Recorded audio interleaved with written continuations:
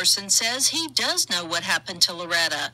What you're going to hear now are excerpts of an interview with a confidential informant, his identity and voice disguised to protect his safety. I worked a case that was due to narcotic pills being trafficked from Houston to Jennings. During that investigation, I was at the house where the pills were being distributed. That's when our informant says a fight broke out between two men. During the scuffle, each saying they would tell what the other had done. So after that went on, I grabbed one of them and walked to the side of the house with him, and that's when he said what had happened to the first victim. Loretta Chaisson. That's what they meant when they said, "I'll tell on you, but no, I'll tell on you." They both actually had something to do with it. Our informant says the entire conversation was captured on tape, a wire worn by one of the people he used to gain entry into drug houses in Jennings. I know you're actually afraid of what's going to happen to you at this point, safety-wise. Yeah. Just know I did do the recording. I knew what happened, and I don't think nobody wants people to find out what really happened. The family, haunted by the unknown, wants nothing more, while our informant says knowing that information has haunted him for years. Just having the truth finally told. Me knowing what happened and it never coming out. Here's the information our informant says the tape contained.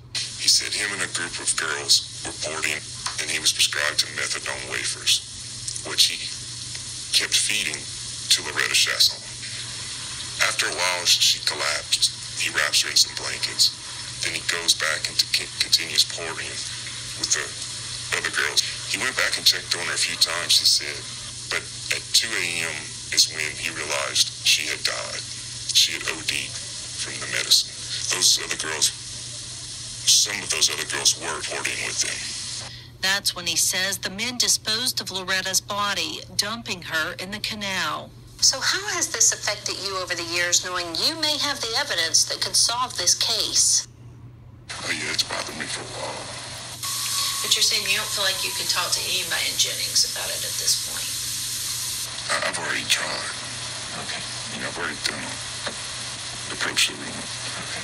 That needed to be.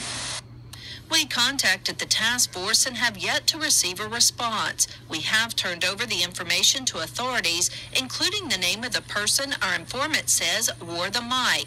That person is currently being held in a facility out of state on unrelated charges. While we weren't able to contact them, we did speak to family members, one of which told us they do remember a tape recorder and the person saying they were trying to do something good. While we can't say if this information is correct, what we can say is that our informant has offered to take a polygraph should he be offered one by authorities. He says it right there. He's not going to offer that for no reason. Coming up. Oh, we're working on it. They're not doing a damn thing.